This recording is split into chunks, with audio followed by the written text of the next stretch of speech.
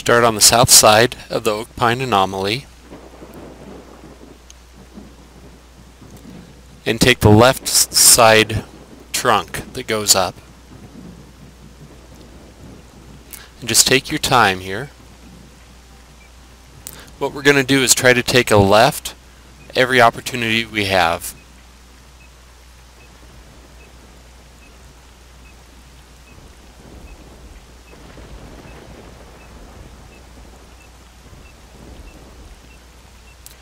We're just weaving our way all the way around the tree until we get to the top. Here's another left that we can take.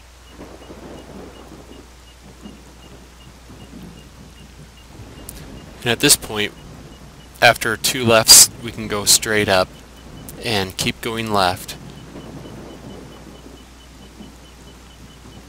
We're trying to get to a certain branch that takes us right out to the artifact.